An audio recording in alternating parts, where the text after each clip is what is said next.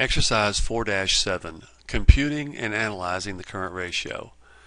Compute the current ratio in each of the separate cases below. So you've got 5 cases here, and they're giving you the current assets and the current liabilities, and you would divide the current liabilities into the current assets and get the current ratio for each of these 5 cases.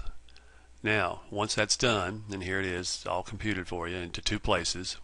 Notice, round your answers to 2 places. Identify the company case with the strongest liquidity position. That is the one that has the highest current ratio. Well, that would be case 1, which is 2.7. And again, higher in this situation is better. And that's basically it for this